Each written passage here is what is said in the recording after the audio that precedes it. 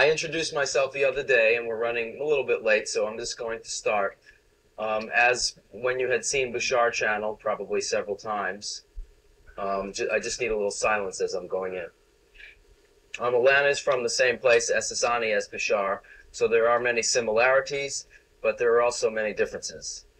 The format of the interaction, so, is very much the same, where he'll say something at the beginning and then allow you to ask questions or make statements. Thank you for having me, and I'll see you later.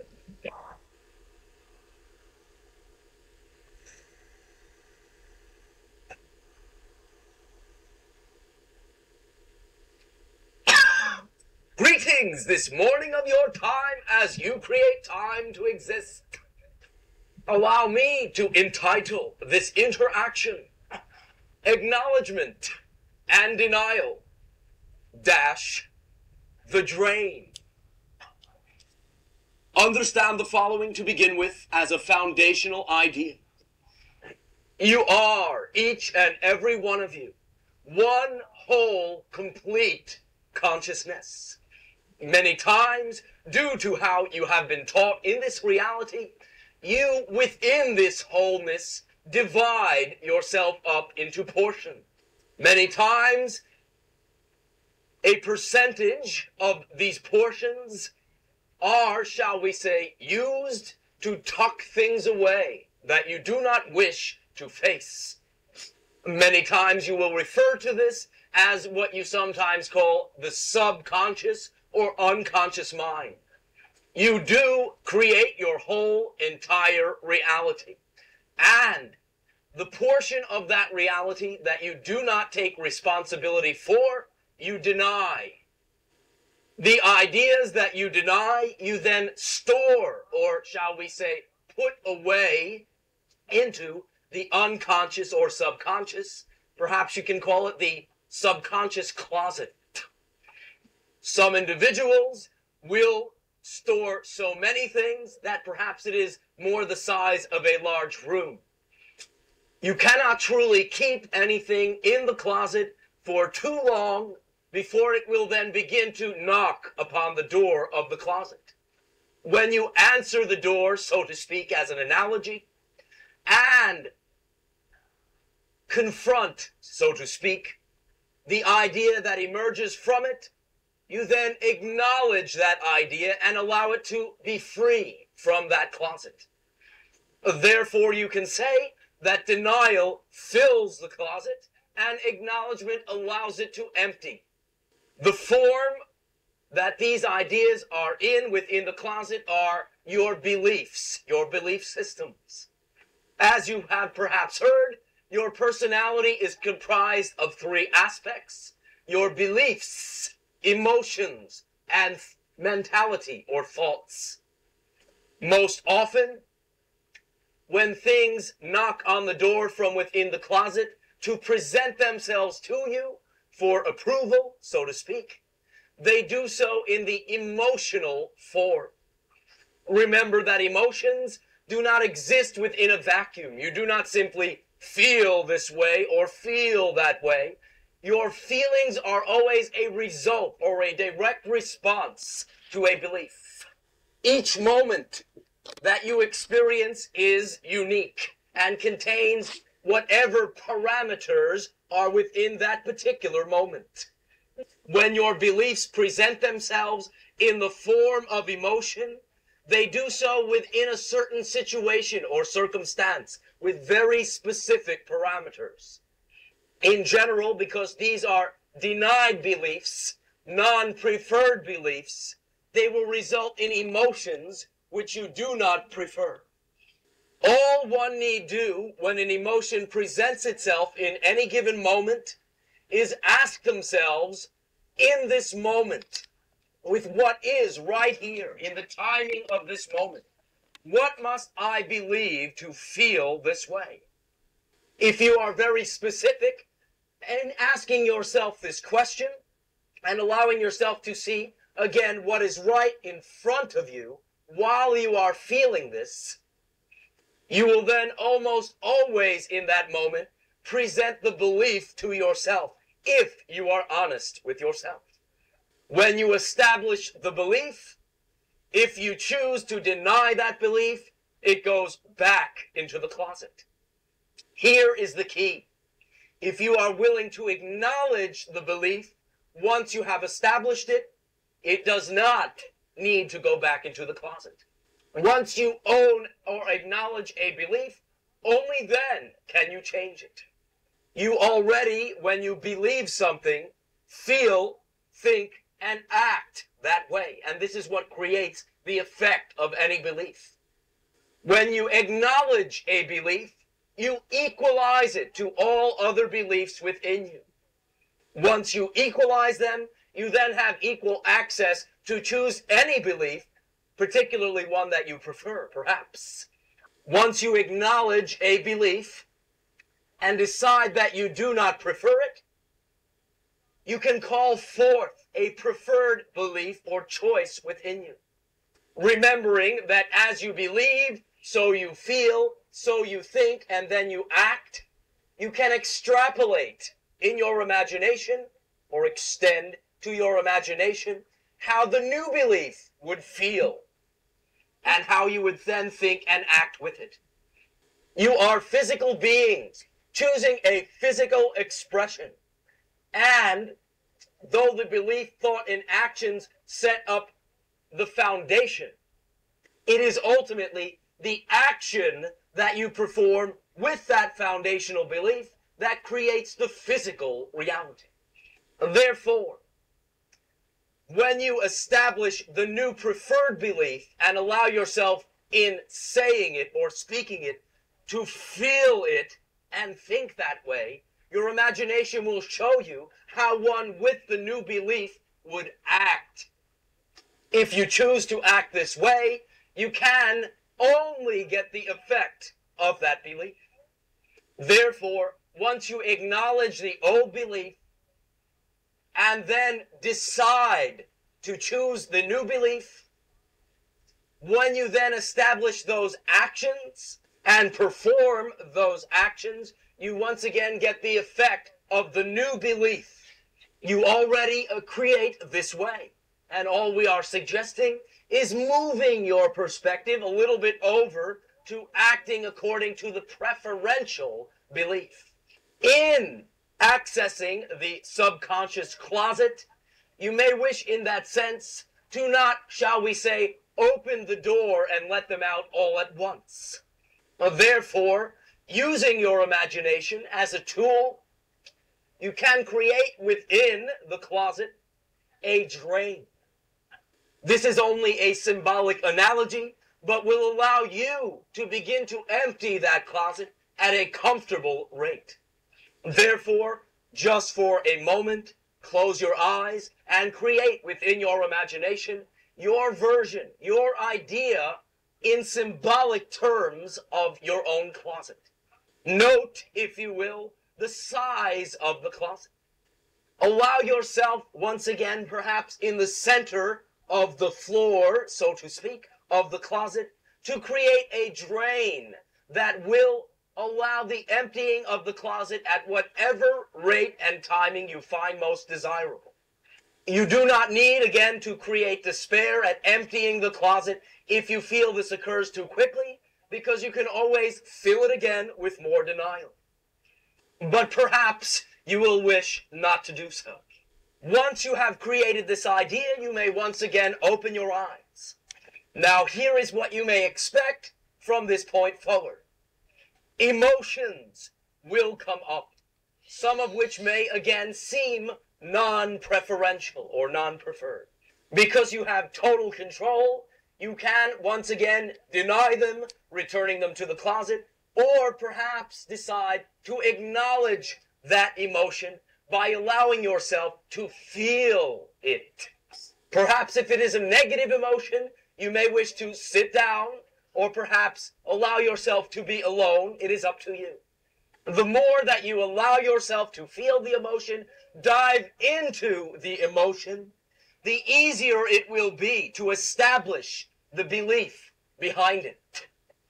You may ask yourself once again, what must I believe to feel this way in this exact situation? A belief will then come forth and be obvious. Your willingness to acknowledge that belief, once you have established it, perhaps you can say, well, I do believe that. Again, allows you to choose the new belief, and then you may establish what it is you prefer to believe. By creating the preferred you in your imagination and handing over the preferred belief, you may watch how that new you will act with the new belief. You know how you would act with the old belief. Now your imagination provides a new set of actions. When you have both sets of actions before you and have acknowledged the old belief, you have equal access to choose either action. Because the new belief is representative of the preferred you, in general, it will be most desirable or preferable to choose those actions, but they are all before you on one table now. If you feel that these emotions begin to occur too quickly and perhaps seem to overwhelm you, you may recreate the closet in your imagination and make the drain smaller. If you act according to the new preferred belief, you can only get the effect of the preferred belief, which is a preferred effect. As you begin to perform actions according to your preferred beliefs, those results replace the old non-preferred results and momentum. Therefore, you transform your reality very quickly and completely across the board. These are the simple keys to transforming your reality into the reality that you prefer through the acknowledgement of the beliefs you no longer prefer. Is this completely clear? Is anyone there? All right. Was that clear? All right. Not so clear. We will allow, in that sense, for the purposes of the establishment of clarity, for the procession to what you call the sharing. First, allow me to thank you and express my unconditional love and appreciation to you for your willingness to share in unconditional love and acceptance the reality that we now choose to co-create. We now proceed to the sharing, but before we do, ask if your amplification system is functioning properly. Not really. The volume? Ace. It seems to have decreased. Yes, I noticed. I think it was going over to the other side, to the other tent. But that's only him, maybe. Ace. Isn't that right? Perhaps you can consult your technician. As you say, testing 1, 2, 3. Brilliant. All right, we will simply proceed and understand this, even this, to be synchronicity with the sharing. Please, in that sense, feel free to ask questions, or, if you wish, and are perhaps bold, make statements. Sharing. I write dream diaries, and when I wake up, before I wake up completely, I write these diaries. That will be a very conducive time to do so. This morning I was dreaming, but it wasn't really a dream, but it wasn't this reality, but it was some other reality. And I was writing, but it was hard to write, so I recorded myself. So I recorded this message, which I got. And Terry, Toby's wife, was talking about the inside of pyramid. And I felt someone who, some people who were around me, and they were supporting me. So the dimension of my dream and the dimension of this reality was very close. And I'd like to continue that, so I would like you to give me an advice. Well, first of all, go right ahead and understand that it is that simple. Simply the desiring and the intention of that creates the vibration that allows you to experience it. Also understand that each and every one of you, in participating in what you call the entrance to your pyramid, have opened up many new doors within you. This will take various forms with various individuals, but again, everyone will notice something, though perhaps some will create more time between noticing it. Remember once again that you are all multi-dimensional beings, experiencing the creation of a uni-dimensional reality. As you begin to transform into fourth density, one of the accompanying effects is to simply begin to notice the other dimensions within you. You will do this along the path of least resistance, which at this point, what is most acceptable to most is what you call the dream state. What you call the dream state, what you create as a separation as the dream state, is the period of timing that you access many of these other dimensions. Many times, while you are in the dream, you will feel it is as real as this dimension. Once you wake up, you will then say, well, it was all within me. This is a direct analogy to what you will experience upon what you call physical death. For once you do, in that sense, transform in the form you call death, you will then perhaps perceive in a very similar fashion that this reality that you believe to exist within exists within you. You can, however, right now create a bridge between what you call the sleeping dream reality and this waking dream reality. The way to do this is quite simple. Simply, when you quote-unquote awaken back into this dream, if you bring a memory of the other reality back with you, explore any way that you can apply as an action the information that you have brought back in this dream. By performing those actions that you would not necessarily have performed before, you will get an effect in this dream that you would not necessarily have gotten before.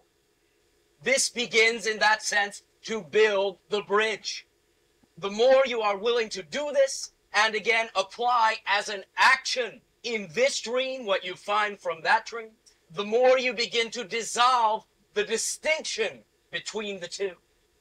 In fourth density, eventually you will dissolve this line altogether and simply be living the dream.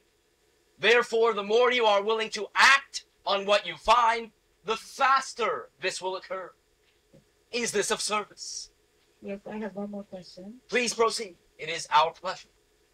Yesterday, after the session in the pyramid, some of us saw UFO from Ethiopian. We were sure that that was a UFO from Ethiopian.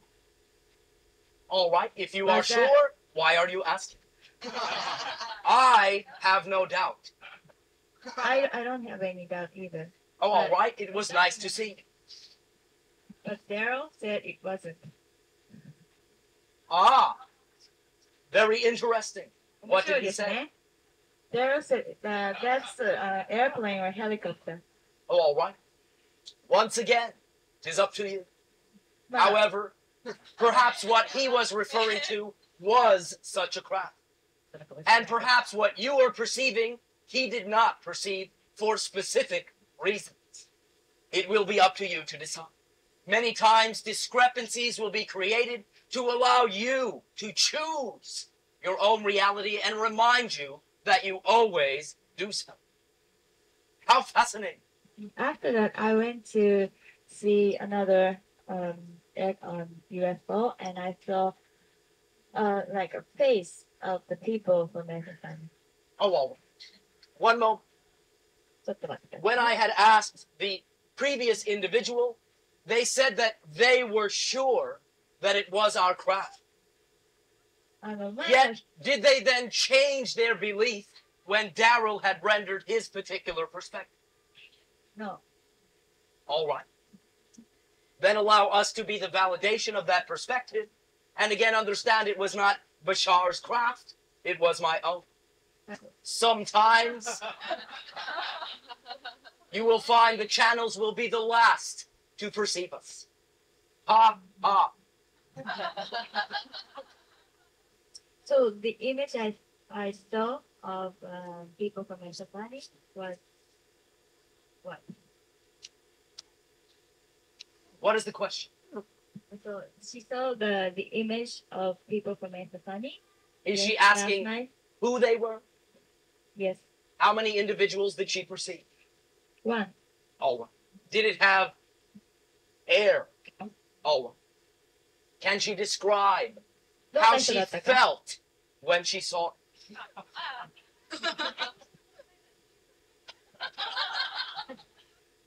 I saw the same person before when I was meditating. So I think this is the same person. All right, but once again, perhaps what I am asking is this. How did it allow her to feel? Did she feel as she felt when interacting with Bashar? Or did she feel more like she feels now in interacting with me? Maybe this session with you would be closer to the All right. feeling I had, but I was sure that it was from someone from me. Well, then allow me to thank that individual for answering her own question. And the approach that I have taken has allowed her to be empowered to do so that perhaps if I am not around, she can still do so. Yes, I understand. Once again, allow me to elaborate on one particular point. We, Bashar and myself, are from the same society, and therefore, foundationally, there will be many similarities in the information that we share. Though on my planet we are all connected very strongly, we, however, still choose to experience and explore and maintain individuality. Therefore, primarily, the reason for a different individual coming through will be for the allowance of slightly differing points of view, and differing points of view are what establish individuality. Upon my planet, we recognize this in the form of the acknowledgement of the things that we do not prefer or agree with, but still validating them as a reality. Therefore, differences in point of view there are. However, if this appeals to you, you can each begin to do this yourself. Then you will be acting in a fourth density manner. Discernment is establishing your preference. You see something and you evaluate, this is me or this is not me. This is what I prefer or this is what I do not prefer. This is discernment. Discernment. Judgment is saying this is representative of who I am, this is not representative of who I am, and this stinks. You can simply establish your preference and not say that the thing you don't prefer stinks. When you judge the thing you do not prefer, it gives it more weight, not less. Therefore, it puts more momentum behind the thing you do not prefer and makes it more difficult to choose the thing that you do. If you are willing to acknowledge that the thing that you do not prefer has the right and the reason to exist, you equalize it to your preferred belief. Therefore, if you do not agree with something, you can still see it as fascinating for someone else. If you do this, it makes it easier to act toward the thing that you do prefer, thereby once again getting the preferred effect. Shedding. Are there any more questions? Yes. Or statements? I'd like to know the difference between the benefit which we get from enlightened people on this planet and from the channelers. Fundamentally, there is no difference. And understand what you call a master is always the first to tell you that you are a master as well. One who feels completely empowered will always, once again, not need anyone else's power. Therefore, fundamentally, there is no difference. However, we still desire and enjoy interacting in this way, and because your planet is now entertaining these ideas, this allows us to do so. So you may say that the enlightened individuals upon your planet have laid down the groundwork for us to enjoy you as well. Remember also, each time that I discover something new, a new expression within all that is, I then expand my universe, and this delights me. Therefore, in this regard, I thank you all. Is there anything else? Many pieces, and I have a headache, and I feel cold. All right. These are simply bodily, shall we say, results of what you might call resistance. Simply allow yourself to breathe deeply and purposefully. Allow the issues that come up to be viewed by you in peace. You then will begin to allow yourself to digest them. And this will allow you, in that sense, to begin to release these ideas. On a more physical level, perhaps some more sleep and what you call water will assist as well. But the breath, the breathing is key. And when something comes up, as we have shared, in the form of an emotion, feel that emotion and ask yourself what you must believe in joy. Do so in joy because you know that you now are creating opportunities to transform the rest of what is within that closet. Allow yourself to lighten up. This results in enlightenment. Is there something specific in sharing this with you that now comes up that you wish to discuss? Emotion? Mm-hmm. Anything? Although I want to give everyone unconditional love, but my ego's preventing me. Well, understand. Perhaps it will first insist that you give yourself unconditional love, including that ego. Perhaps in a sense you can say, I mean this colloquially, it is jealous, so give it attention first. Your ability to unconditionally love others will always only be an extension of your willingness to allow unconditional self-love. When you judge yourself or others, you can only create that vibration if you impose conditions. So when you find yourself doing so, simply remind yourself that you no longer wish to impose conditions and will settle for nothing less than complete unconditional self-love. Is anything that you do truly worth the withdrawal of your complete self-love? We say no. But all that is loves you so unconditionally, it will always be your choice. Because all that is loves you unconditionally, always, if you remind yourself of this, you can allow yourself to feel it. Then you can copy that. Very simple.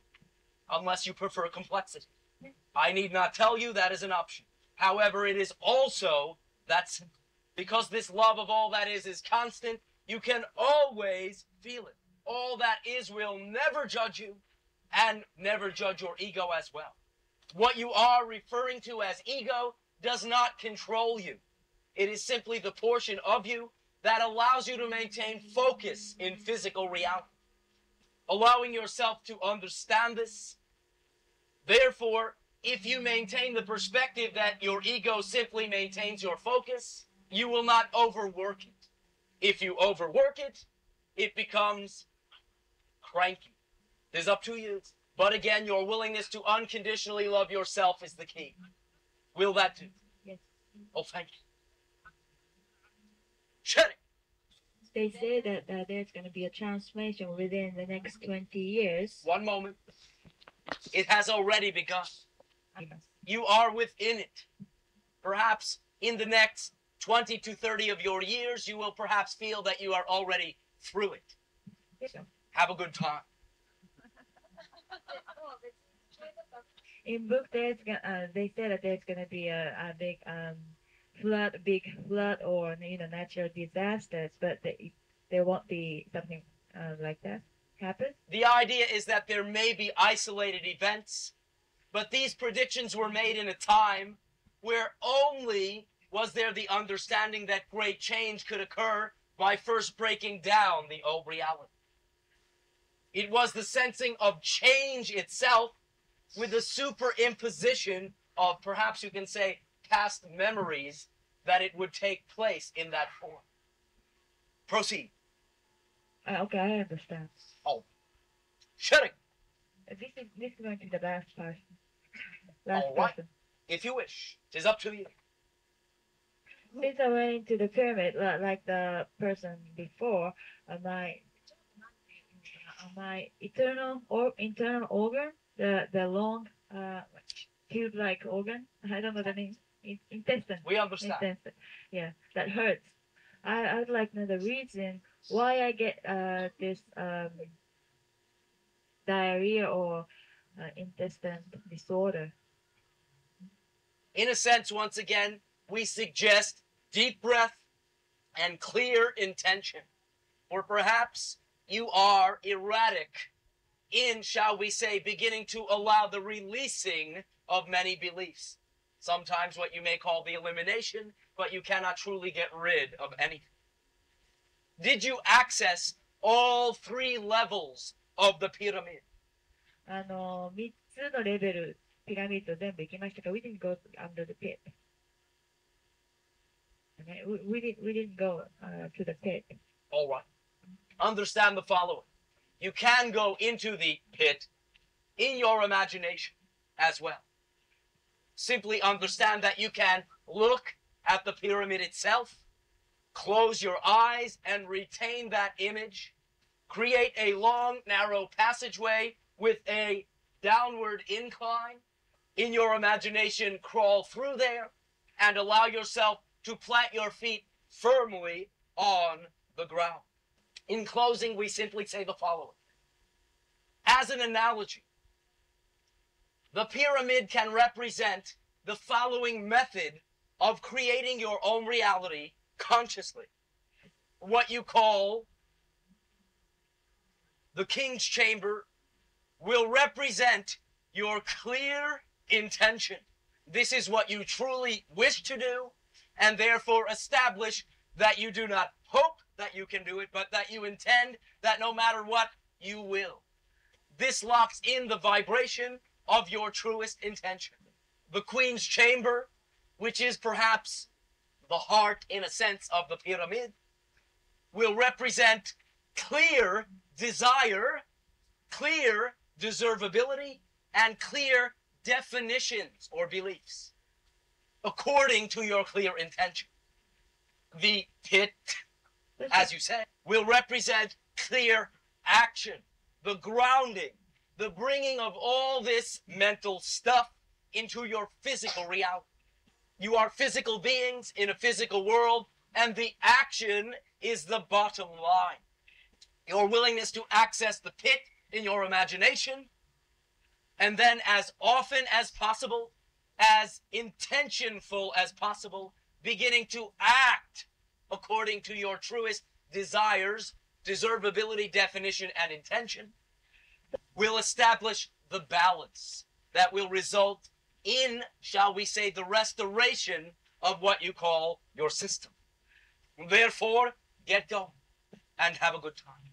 At this timing, we thank you all for your willingness to explore the many corridors that you create within the wholeness of your consciousness. As you allow these ideas within what you have considered your subconscious closet to drain out a bit at a time, and upon acknowledging the belief, choose a new belief and act, move, do according to the new belief. All will make sense. All will come together. And you will manifest the reality that you prefer with exactly the same methods that you are manifesting your reality right now. We once again thank you. Wish you a most fond and loving good morning, and we'll see you in your dreams. Good day.